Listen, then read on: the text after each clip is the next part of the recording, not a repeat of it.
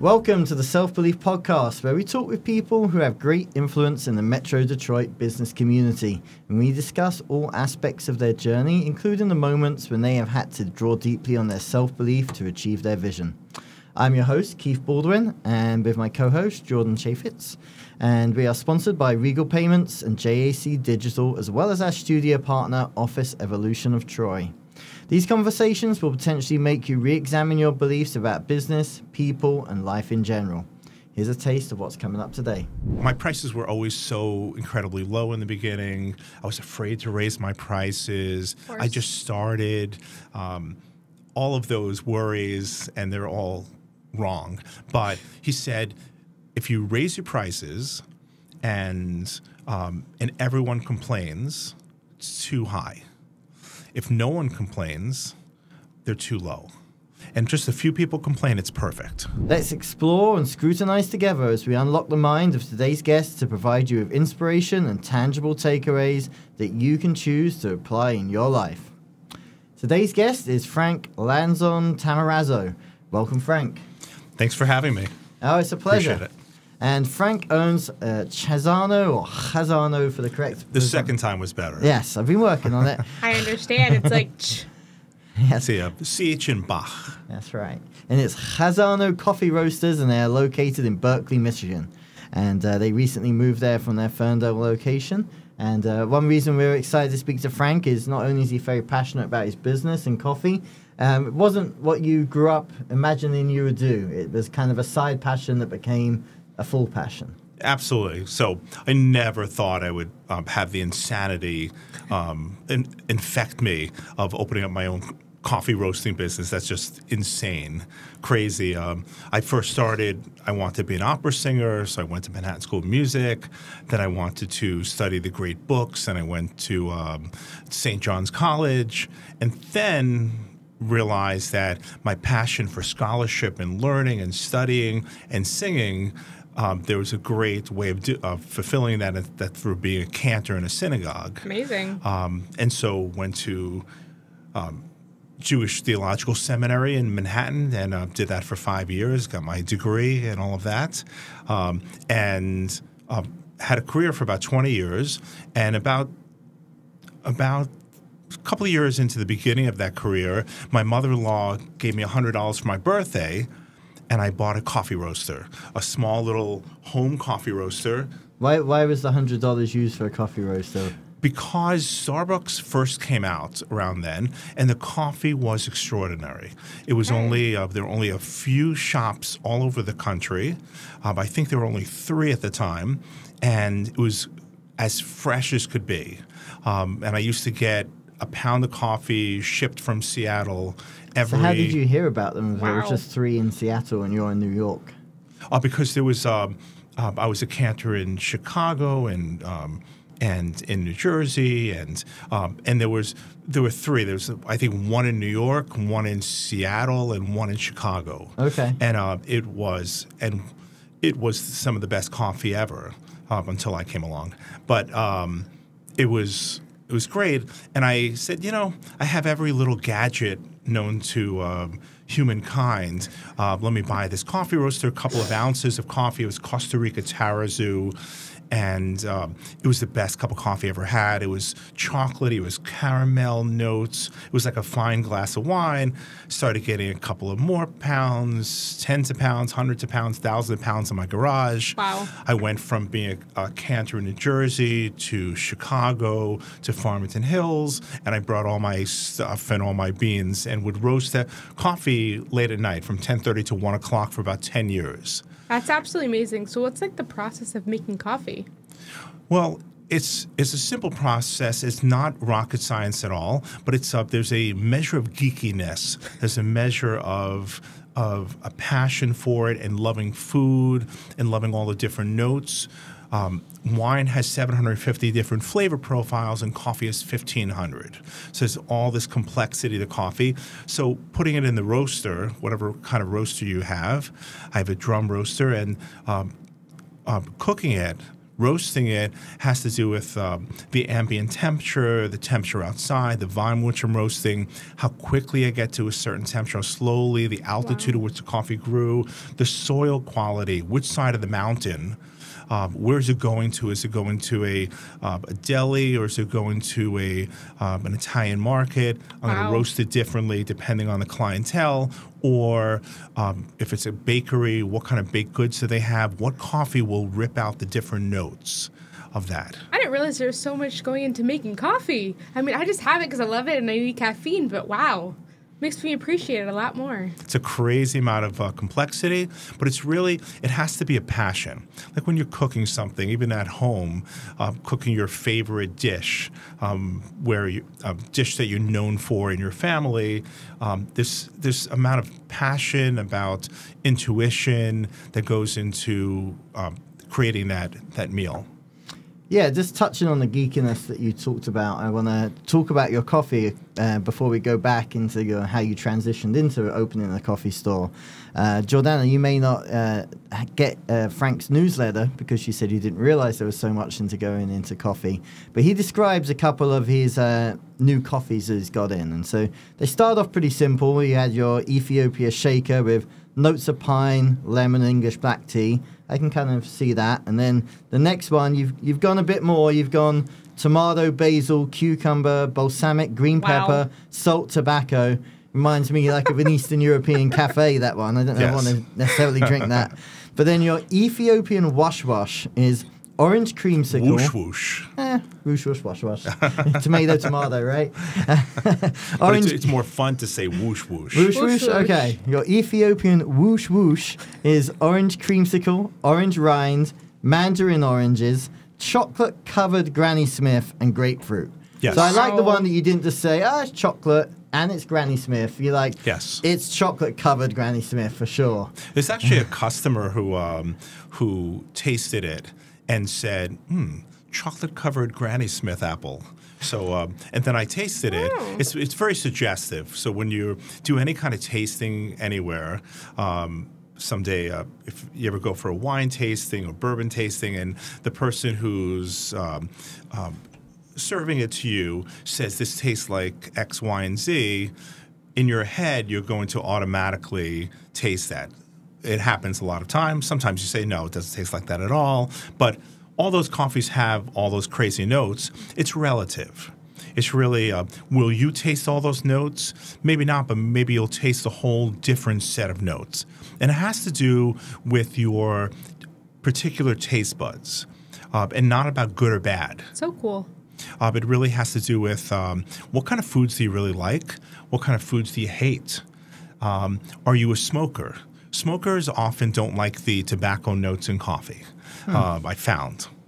Anecdote, but there's no studies on that, just for my experience. But all these coffees have all these different notes, and it's part of the geekiness and part of the joy and the passion of every time I roast 10 pounds of coffee, it could be something slightly different. I used to have several roasters working for me, people roasting coffee for me, and I was off doing different things, different fun things in my life, and they wanted to know. One roaster asked me several years ago, "Do you want it to be consistent?" Oh, and it was an awesome question because the coffee changes.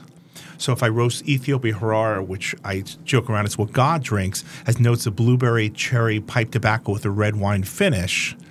But if I roast it very, very light, just right before what they call first crack, the cracks like popcorn, a bit coffee, and it tastes like blueberries, just blueberries, nothing else. And so which way? Should it always be the light roast or the medium roast? And I said, I just want it to be consistently awesome. That's it. Doesn't have to taste the same thing. We're not a humongous coffee company where I have coffee in Ohio and Idaho and all around the country or the world. Doesn't have to taste the same. Just has to, every time someone picks up a cup of my coffee, I want them to smile. This is an awesome cup of coffee. I love that. Yeah, I know the the quality of your coffee is something that's very important to you, and we talk about these different flavors and in there. With wine, how scientifically, how different is coffee to wine? How many different flavor profiles are there? I mean, it's really double, about 1,500 different flavor profiles for coffee and 750 for wine. Okay. Sake has way more than coffee and wine, and it goes on. But bourbon, chocolate, all of those different specialty foods have a crazy amount of different flavor profiles you can expect. Yeah, one thing I love about kind of your story and what you do is how passionate you are about it. Have you always dove passionately into things? You mentioned you grew up in New York and you became an opera singer. Did you find opera one day and that was your passion? Yes. So it's the reason why I've never golfed. Did you ever perform in an opera? I have, and that was like my main goal. And I've done tons of recitals with my wife, with other singers. We're hoping in about 2 years to have the time to practice and do another concert and do some fundraising concerts. Amazing. For different local groups. Could write an opera about running a coffee shop, maybe. Absolutely. If anyone wants to compose that'd be great. Yeah. I mean, you can feel your passion for coffee just the way you're sitting here chatting with us, which is amazing. What was like one of your favorite operas you were in? Well, or you performed in? One of my favorite operas that I've done scenes from is La Bohème. Okay. La Bohème is one of my. If there's only one opera, it would be La Bohème. Just awesome arias. Almost every aria is one that you walk out singing, and you can't get out of your head. And I always joke that even if the janitor sang La Bohème, would still be awesome. Anyone who didn't have any kind of skills at all, but because the music just is absolutely crazy gorgeous. Yeah. Now, I know when you were doing opera in New York, we had spoke briefly before, you grew up, your mother was Jewish and your father was an Italian Catholic. And yes. Religion wasn't a huge part of your life when you were quite young, right? Not at all. Not at all. I always knew I was Jewish, but it was never, it wasn't, it was just my identity. We weren't observant in any way. And then I meet my wife, Lisa Lanzkron. And her family is passionate. The way I'm passionate about coffee and everything else I do, her family's passionate about Judaism. And went to a Passover Seder.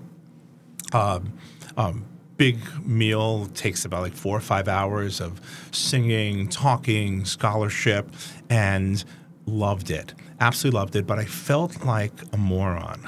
I felt like an idiot because I had studied up to that point French, German, Italian, Russian, several other languages, ancient Greek, and medieval French. But I knew not one letter of Hebrew. And that drove me crazy. Why you studied medieval French? Because I went to St. John's College. It's a very good question. I'm surprised you didn't ask why not ancient Greek, but well, ancient Greek, Latin, you understand the kind of more the those type of languages, but I've never heard of anyone go for medieval French before. Yeah, it's quite a transition. Because we wanted to translate Pascal, and all those philosophers during that time, Descartes, and read it from the original. Same thing with the ancient Greek. Wanted to translate Sophocles. So this is a great book school in Annapolis, Maryland. That's non-denominational. It's not a Christian school. It's St. John's College, and it's right across the street from the Annapolis Naval Academy.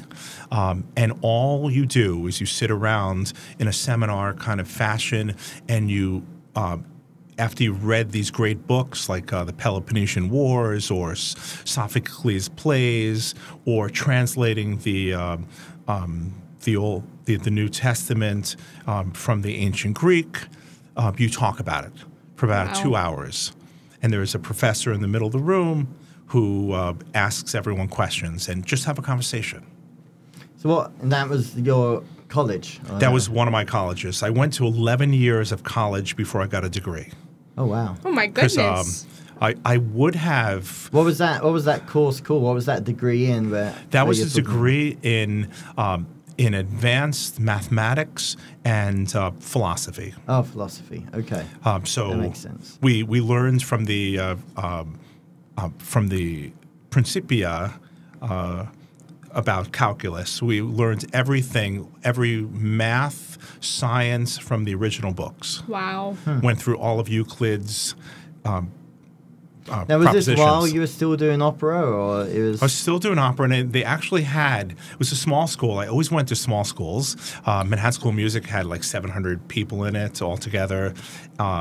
At college for opera singing and other music, and then St. John's College had 400, Wow. 100 in every class, and I came from New York City where there are 400 people in the same room, kind of on the same subway, right? Kind of thing. So that was cool, and then at the seminary was small too.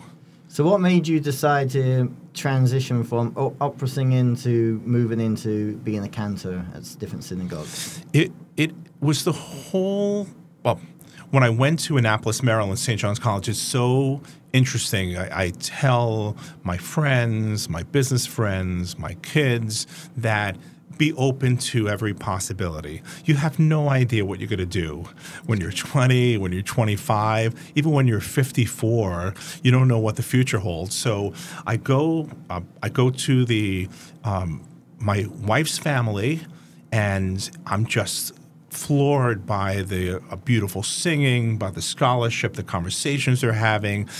I don't know Hebrew. I go back to St. John's College in Annapolis, Maryland, and she's in New York.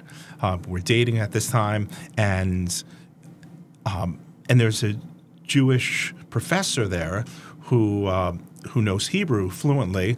I start studying with him, and learned to read Hebrew in about 3 months. And then I started going to synagogue. Started going once a week to synagogue, and then I started to go a couple of days every week. And so it built up that passion. And I realized that was really one of the things that I really should be doing with my life, because it had to feed that scholarship. I love coffee roasting. It doesn't seem like it. But when you're a chef, a coffee roaster, you're learning every day. There's something new. There's something new in the ingredients in the beans. There could be a completely different note. You learn things. As a business owner, you learn things all the time. And so between the scholarship of St. John's College and the passion that I got for Judaism and singing Jewish music, I said, it really happened. I was thinking about this seriously, and my mother-in-law said to me, as my wife was trying on different dresses for a concert that she was going to do, we were talking about, she said, Frank, if there's something that's really easy for you, and something you're passionate about, that's what you should be doing. So it's good advice. And whatever problems I ever had as a cantor, I always blamed her for that conversation, because that was really what led me to investigate that, and then get a master's in sacred music and diploma of cantor. Yeah, you don't do things by half, Frank. No. I mean, Quite a journey. My goodness, your story is amazing so far. I'm excited to hear how you got more into coffee. Yeah, I mean, because like you say, you've now done a master's in theological music, and yes. now you're a cantor, and that's your passion, right? Yes. So how does a side hobby overtake your passion and become your new passion? Well, part of it is that my wife and I also love food, love go to the best restaurants. Just doesn't matter. It's maybe a new restaurant comes to town, and we love discovering places where, even after having the appetizer, that if you died after that, you'd be okay. That it was so good that that's the last thing on your lips. But the other thing is that most places that you go where the food is extraordinary, the service is great, and then you ask for, and the dessert is fantastic. Right. And then you ask for a cup of coffee, and it's awful. It's awful, and that really destroys my soul because the last thing on my lips is going to be that really not good cup of coffee. And so that was part of the passion because I'm roasting coffee in my garage in New Jersey, Chicago, Farmington Hills, and I haven't had, and I still haven't had better coffee than mine. I've gone places where the coffee was really good, but it wasn't better. Do you think those restaurant owners sometimes don't invest in their coffee because they want you out the restaurant to turn the table? Oh, that's a huge part. Or they're just trying to cut the cost? There was a major restaurant in Detroit that the general manager and all of the staff would come to Chazzano every week and just buy a lot of coffee. They'd buy coffee for their home. They'd buy coffee everywhere. And I said to him one day, I said, why? Why don't you have me in your restaurant? He said, because we have a 3-month wait for tables. Wow. And if we had your coffee, Frank, they would sit and they would smile and they'd talk for another half hour, and I need to turn tables. So that's a big part of it. And also the amount of it's not something, the first thing they think about. And when you own a business, you have to think about return on the investment. And having a bad cup of coffee at the end is not going to destroy everything. It's going to destroy my life. But it's not going to destroy your business, and it'll get people leaving sooner. But on the other hand, if you have an awesome cup of coffee with a brunch, people will go there because there's an awesome cup of coffee. And that's easily demonstratable.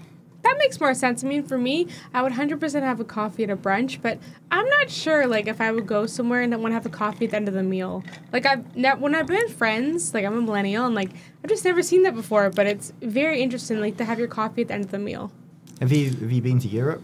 I have, Yeah. but We do that all the time. That's when I wasn't really drinking coffee very much. No. Yeah. It is a more European thing than an American thing to have coffee at the end of the meal and sit and chat. Absolutely.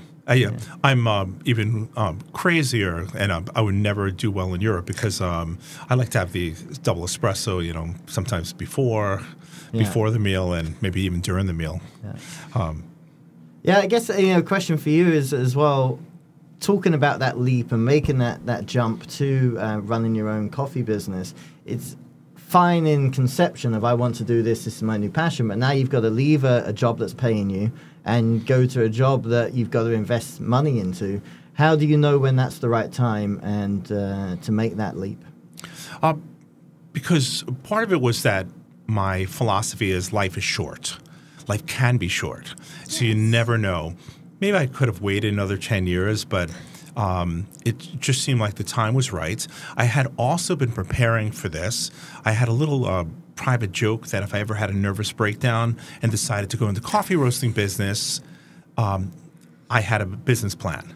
So over about 10 years, I would have a little side hobby, not only just roasting coffee, but I would have a side hobby about writing business plans. And I wrote about like 10 or 15 different business plans over that time and redid them just for fun. Like if I ever had a choice to open up a coffee roasting business, what would it look like? What would the customer service be like? What would I serve? All of that. So I already had that already planned out even before I started. So day one at the cafe, I had it all planned out. That's amazing. And so that, and also just if it's my passion, then I went to bookstores and I read everything about every business book known to the world. I pretty much have read.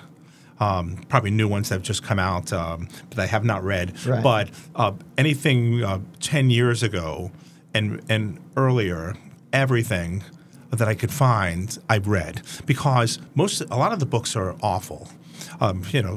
Books about anything, most of the books are awful, but you find one good thing in it, it's worth it. Yes. I've always felt that way. If it's a terrible book, and I have forced myself to finish it, but there's something you can get out of it. And so I prepared myself for that and made sure that I did it right. Only the biggest thing that you can't prepare for is the financial, because you just don't know what you need. Right. I had way too much staff in the beginning because I wanted the customer service to be stellar. and I was paying a lot of money in payroll. And the beautiful thing is that people like working, thankfully, at Chazzano Coffee, and so they stayed a long time. And so every year I'd raise their salaries, and my payroll got bloated. And that's the only thing that caused me major trouble throughout all my business. So for some of those issues, once you're up and running, maybe you can't always get out the book. Did you turn to any mentors in the local business community for advice? I did, and I didn't take it. Okay. Because I'm obnoxious in my own kind of way. Okay. That I need, like, if God came down to me and said, "This is the way, Frank," I'd say, "Give me a couple of minutes. Let me think about that." Okay. Kind of thing. I need self-confirmation about that. So yes, there was Ken Sewell, business coach locally, and he was very helpful. Taught me two awesome things. One of those things was that my prices were always so incredibly low in the beginning. I was afraid to raise my prices. I just started. All of those worries, and they're all wrong. But he said, if you raise your prices and everyone complains, it's too high. If no one complains, they're too low. And just a few people complain, it's perfect. That was something that's a huge burden off my shoulders, because it was a very easy way of deciding what my prices would be. It's very smart. And how much money I needed to pay payroll, buy more beans, all of that fun stuff. Yeah. Yeah, and as we mentioned, most episodes we talk about culture and what people are building, and people aren't necessarily just coming in for the coffee, although your product obviously stands alone. They're coming in for the ambiance, a knowledgeable owner, a nice cafe. So the price isn't the most important thing. No, it isn't, and it never was. Right. It never was for my kind of business. Yeah, people want community. People want to come and say, "Hi, Frank, how are you doing today?" Absolutely, and just to when my customers come in, I say, "How's life?" I ask anything new and exciting. What are you doing this weekend? Because it's not about the transaction at all. It's how we can grow each other's lives, have these conversations. I learned so much. I tell one awesome customer that I'm going to do a vegetable garden now, and so he brought me some lettuce one day, and or someone's doing a garden, and do you need some of the burlap bags for your garden? I said, "Oh, that's awesome. Bring it out to your car." So you never know who you're talking to. Yeah. I grew up as an only child and hanging out with adults in my younger life, and just knew to talk to everybody. There's no one. I feel like a really old person every time I go somewhere, because I never just do a transaction and just leave. I'm talking to the person behind me, the person over there, cracking jokes, because you never know. It's someone could be a change in your life that you didn't see. Yeah. Now, talking about that chatty atmosphere, when I came in your new location, I joked with you that being from New York, I thought it'd be like a Central Perk in Friends, and there'd be couches and everything. Yeah. And you said, "I will never have a couch in my coffee shop." No, I love couches, but not in my coffee shop. Why is that? Because I want it to be a professional place where people can have. If you're on a couch, you're going to be spending a long time there. And I'm not one of those coffee shop owners that want you to just get your cappuccino and leave. Not that way. You can sit there all day long. But if you're sitting with another professional and you're having a meeting, you want to have a professional-looking area. That's fair. And so I always wanted it to be a networking joint. The Ferndale place before the pandemic was crazy networking. I knew everyone, what they did for a living, and then I would say, "Hey, meet this plumber. You just bought a house. Here's an awesome plumber that if you ever have problems, hope you never have problems." But and so I made so much closed business for people, thousands of dollars literally every week for different business owners by just coming into my shop. Yeah. Wow. And so that's a huge part, and that's why I wanted more professional-looking chairs, and the couches. You'll sit back there and just enjoy it, and especially my coffee. A lot of spilled coffee on the couches is probably. I don't probably really not care good. about that. Too much relaxing. Yeah. Yes, it is too much relaxing. And I also want people to have a place to go where they don't have to sit forever. I have no food. Right. So when you're sitting with someone on a date or a business meeting and you're pretty much done with the other person, if you have a bowl of food there, it's kind of awkward to get it, for home kind of thing. So I just have coffee, tea, hot cocoa. Do you have many dates at your coffee Oh, shop? lots. And there are Any a lot of marriages people. yet? Yes. Oh, yeah. there we go. Several people proposed in the Ferndale shop, not in the Berkley yet. Oh, okay. Did they invite you to the wedding? Only one. It's okay. It's all right. But no one's invited me. But a lot of the couples that got engaged, met each other, buy coffee favors. Aw. They'll buy small 2-ounce sample bags for their guests Nice. or for their wedding crew. Yeah, so thinking of that, I know we were talking about your shop a lot, and obviously that sounds great. We run a coffee shop, there's people, customers, but you're charging $2 to $5 a cup of coffee. How's that going to work? I imagine the nuts and bolts of you paying yourself is wholesale business, restaurant business, things like wedding favors, all that auxiliary business. How do you grow that? I grew the wholesale and the beans. That was really the whole business. I always thought no one's going to come into my shop in Ferndale. It was off the beaten path. It was going to be wholesale. Okay. And so all of that, the way for a business really to get awesome wholesale accounts is by getting a warm introduction. So right 100%. now it's a huge word of mouth because people come in, they own restaurants, they own cafes, and they come in and they've been buying my coffee for their home, and maybe they don't realize that it would be awesome in their office too. So I give them a tour of the cafe. We talk about it. They see a list of all the wholesale accounts in my cafe, all the top ones, and it gives them ideas. So it's all word of mouth now. And the supermarkets, Woodward Corner Market, Western, and Whole Foods, you see my coffee on the shelf every week, maybe a good wholesale account. Yeah. That's honestly so amazing because it's like really it's the power of community, like leveling your community to say, hey, like I wanted to meet this person. And like it's even in our businesses, it's like, hey, you have like all my business is really referral for social media, and it's like you meet those people, you meet them, but maybe 3 months later they come back to you and they're like, oh hey, we want to work with you now. So I bet it's the same thing for you. Yes. And it's also helping other people without requiring or expecting anything in exchange. Yeah. And you never know how that goodness will reward you in the future. Yeah. You never know what new job that person who came into the cafe and didn't have their credit card on them. So take the coffee, come back whenever you come back. And then they become the manager of a certain restaurant, and they remember that. And so yeah, just doing something for someone else with integrity and for the reason just you're doing it, not Yes. because, hey, you're going to owe me something one day. No one wants that. and Just don't do it then. Yeah. You know? Pays to be nice.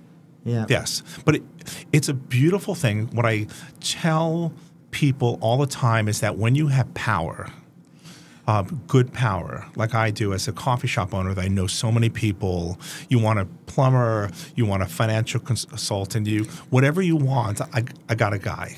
Yeah. Or a gal. But I got a guy.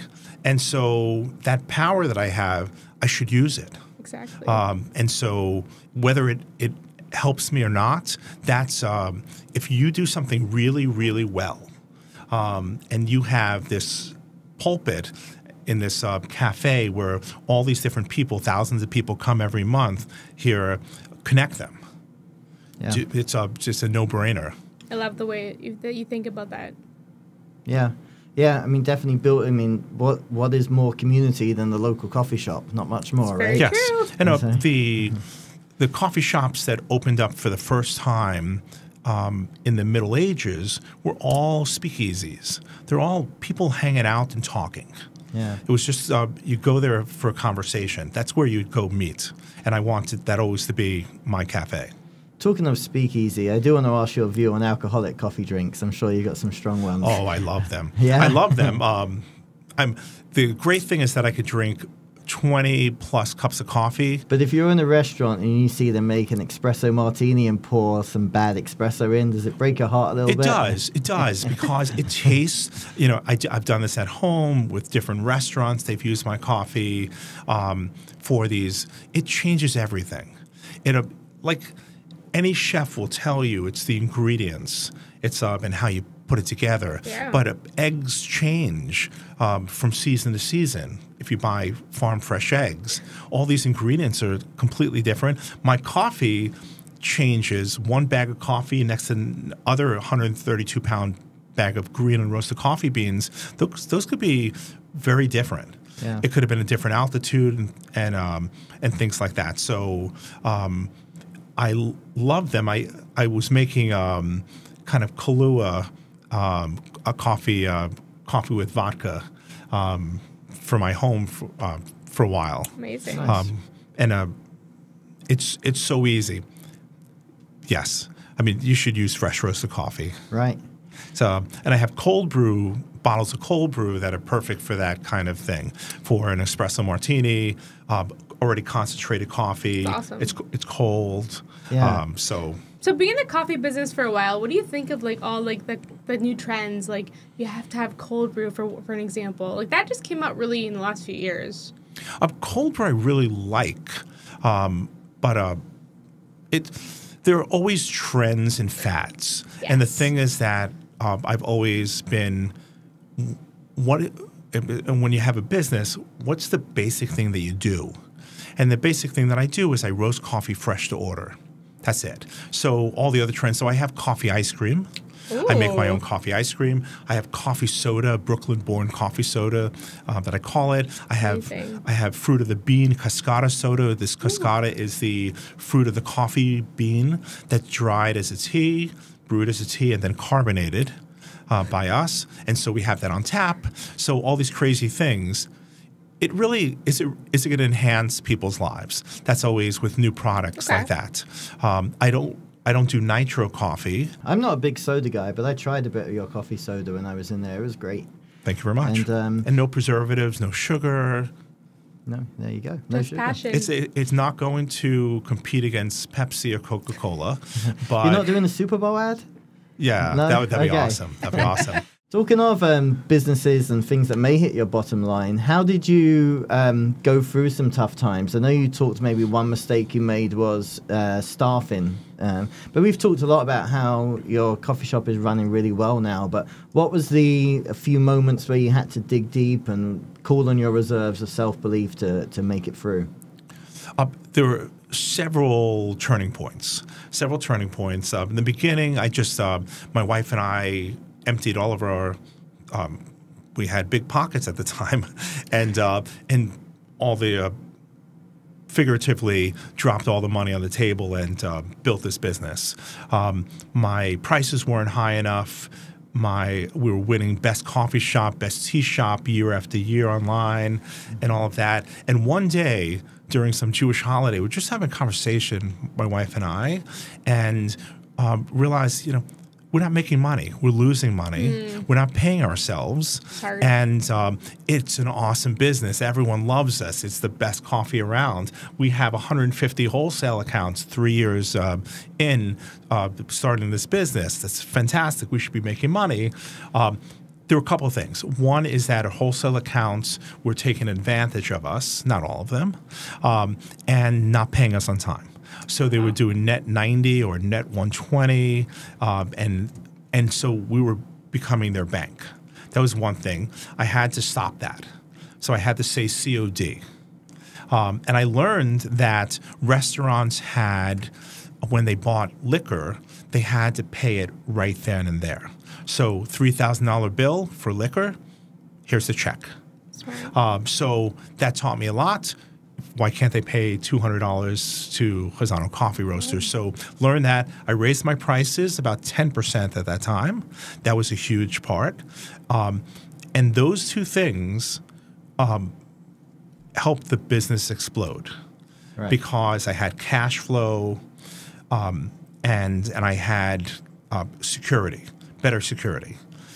Staffing had always been a problem because I didn't want to fire people, let people go who were doing a fantastic job for me. So that was always the pandemic. It's for a different conversation, but the pandemic helped cure me of my staffing woes in many ways. The other thing is that we finally, after several years, 5 or 6 years in business, we had finally become bankable. So it wasn't my own. If you have to pay for covers payroll and coffee beans that have to be paid net 30, all of that, you start taking credit cards, and a lot of credit card debt, and a lot of small businesses do it because this is your passion. Yes. You got to support it. No bank wants to look at a coffee roaster, especially a family-owned one. That's like the worst, the worst business to invest in because it's just a scary business, and the owner hasn't really found their sea legs at all. And so I went to the 10,000 small businesses for about 10 months of free classes. This is great program, Goldman Sachs, 10,000 small businesses, and it helped classes with professors from different universities talking about everything: finance, culture, accounting, everything about businesses. And this was like once every week or so classes with 30 other scholars, they call them, fellow business owners. And that helped me learn about how to talk about my business. And the biggest thing about that is that one of the professors talked about when you look at an opportunity, when you're doing SWOT analysis with strengths, weaknesses, opportunities, and threats, that opportunities, when you think about that, you're going to do your business plan, everything, but does it fit your life? Does it fit your life? And that's a huge part that you forget about when you're a business owner, when you have different opportunities. Can you do everything else in your life? Can you go on dates regularly with your can you teach with your wife? Can you teach your kids how to drive? Do you have that time with that opportunity, no matter how much money it makes you? Mm-hmm. Because you're not going to be happy if that opportunity takes over your life. Yeah. So would that be your bankability. Biggest advice to someone looking to turn their hobby into a passion? Not necessarily a restaurant, coffee shop, but let's say someone who is good at tattoos and wants to open their tattoo store. Is it look at the opportunities? Does it fit your life? Or what would be some other advice you would give to someone wanting to turn a hobby into a profession? I would first write a business plan. And find out, do you have, what are the hours? I mean, it's really about fitting your life. What are the hours? And where do you want to be? And are you better than everyone else in the area? What's your point of difference, I guess? Yeah. Yes. It's really, there's this book called The Blue Ocean Strategy. And it's not a very good book. It's one of those business books that are kind of painful to read, but every business owner should read it because the main idea of it is that you should make your business, anything you do in your life, whatever it is, golfing or Tai Chi, karate, you should do it as if you're on an island and there's no one, it's just blue ocean all around you, and there are no sharks. The sharks are the competition. That you're doing something so special that no one can compete with you. You're doing something different. I would never have foofy drinks. I wouldn't have flavorings or sugary drinks because that's not my passion. That doesn't fit me. And there's so many other businesses. There are 100 businesses around that do that. So why would I go into that? That's the big thing. I mean, if it's something that's going to bring you joy every day, then do it. Right. Perfect. And one of the final questions for me is, you talked about writing a business plan. Are you where your business plan said you would be? And then what is the plan for the next 5-10 years? So what the plan is for the next 5 or 10 years is less clear as it was 5 or 10 years ago. Okay. Because, and I only say that because there's nothing dramatic that I foresee or need to have. I bought a building. We have a healthy business, and it fits my life. And I have all this time to do things after work. Amazing. And I don't go to sleep at night worrying about the business, which is a huge thing that happens one day for hopefully all business owners. There are different opportunities that I have that I'm asking myself right now. It doesn't fit my life, but I would like to sell pints of my coffee ice cream, which is really awesome. Wow. Okay. In supermarkets. Can we get free samples? You definitely. We need some. Yeah, Yes. come by. But, And that Kahlua you said, mentioned as well. I didn't think it would be so good if I brought it this morning. But I also have this coffee soda. I have a 50-page business plan for the coffee soda. Wow. And it's a very strong business plan, and it would work, but it would take a lot of my time and more capital, things like that. Is it worth it? Is it worth it? It would sell well. But I see you going on Shark Tank in the future, getting funding for coffee, soda, and ice cream. no, the problem is my personality. My You personality. would listen to Mark Cuban, you'd say. No. I don't want to listen to anyone. I don't. I get I that, listen yeah. to my wife, and that's really it. Because I just, and that's part of my job as a cantor. I love being a cantor in synagogues, but you often have 300 to 1,000 bosses, and that's not me. I'm a Right. New Yorker, and But you have to take advice at some point. I'm not saying it will change what you're thinking, but there must be something people say to you that, okay, I'll take that bit of what you're saying, but I won't take that bit. absolutely, but it takes time. Okay. It takes time. I really digest it and look at all the different angles when they give me advice. People give me advice all the time on Ask for Advice. And sometimes I say, like a month later, that was awesome advice. That was great. But most of the time, I like living a life where I can listen to people's advice and don't have to do anything about it. Yeah. But if I went on Shark Tank, I always wanted to. I think we do well on Shark think Tank, you would and it would be too. so much fun to be on Shark Tank. But then I'd have to listen to one of those guys. Yeah. And you went into so- business for yourself to work for yourself. So. Yes, and the problem is with growing the business. So people have always asked, and we would do very well if I opened up 3 or 4 Chazzanos around the state. And there are other places all around the country. If I had a couple $1 million that I didn't know what to do with, I'd love to. New York, there are heavy Jewish areas in New York that it would just do very well. What about the truck? I know you don't want to open up other locations, but what about a Yeah. truck to go to sporting I've events? thought about that a lot. Especially during the pandemic. But again, that doesn't fit me. No. So I did all the thinking about it. Do I want to be on a truck, a hot truck, if it's air conditioned, but and just hang out there for 6 hours, kind of thing. And I'd want to be there because the unfortunate thing about my business is that it needs me. That 100%. I'm the face behind the business, and I've tried to kill myself off. My 3rd book that I'm writing is how to kill yourself off from your business so your business won't kill you. And the whole idea is about pushing yourself out from doing all the small things in the business, but I couldn't fully kill myself off. It's so hard.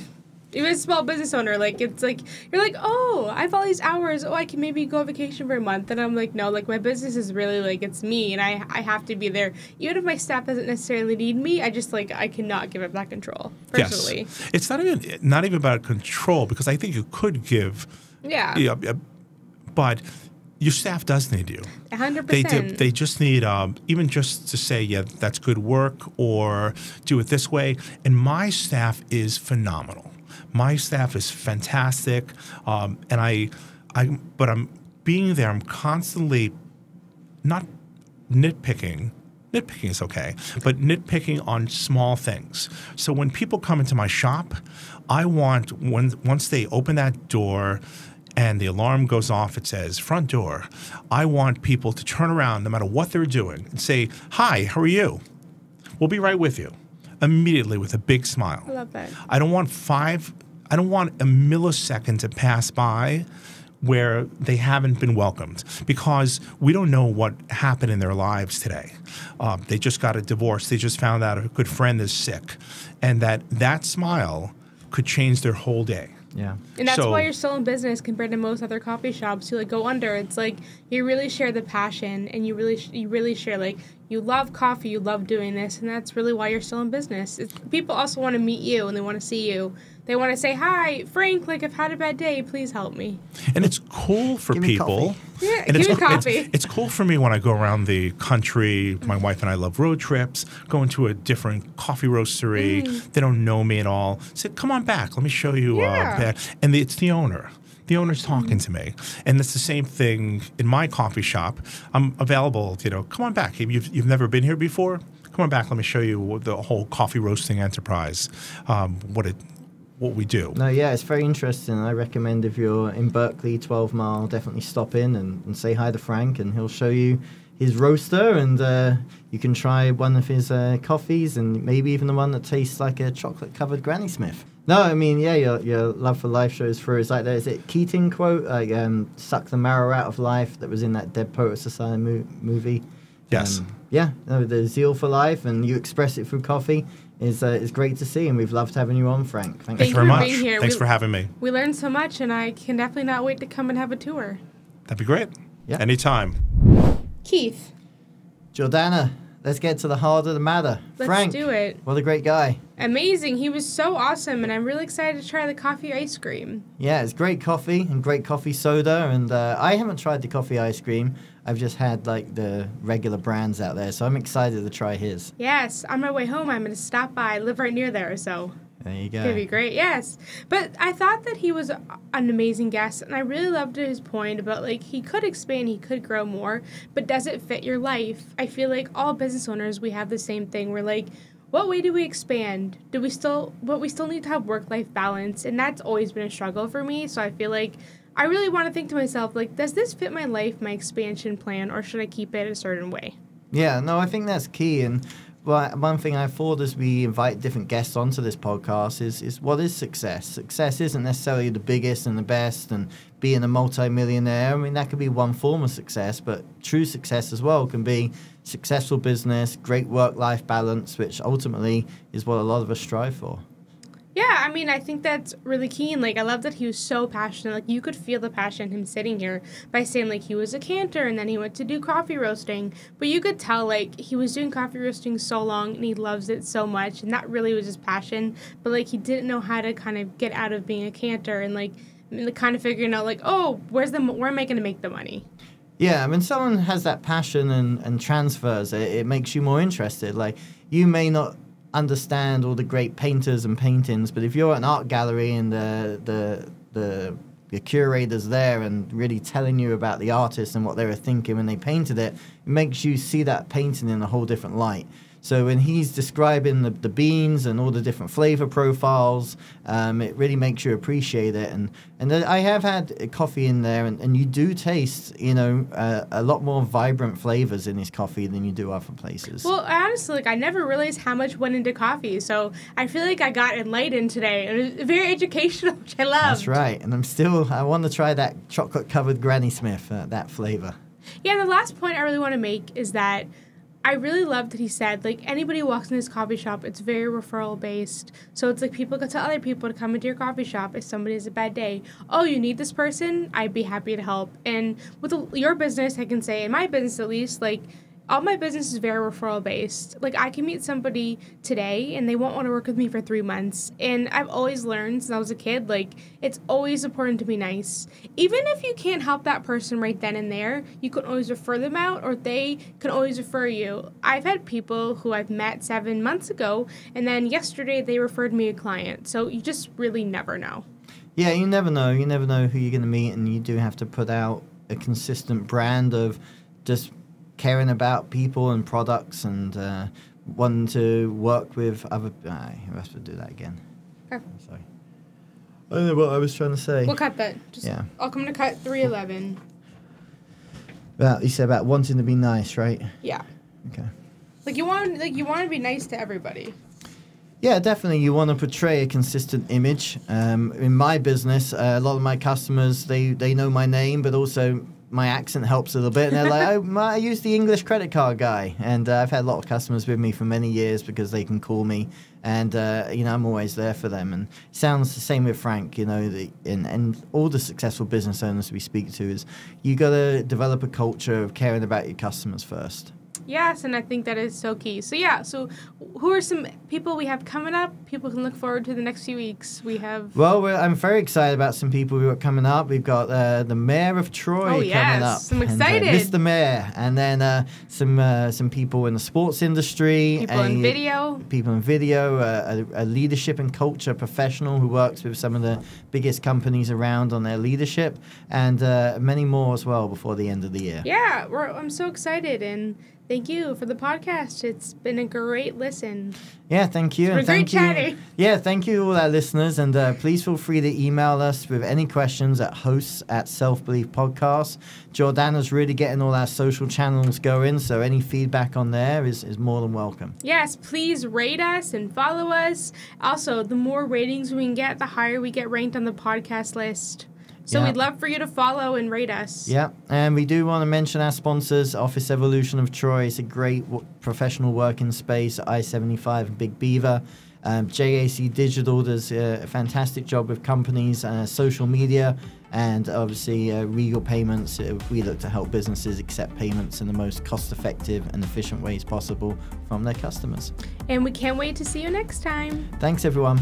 Bye.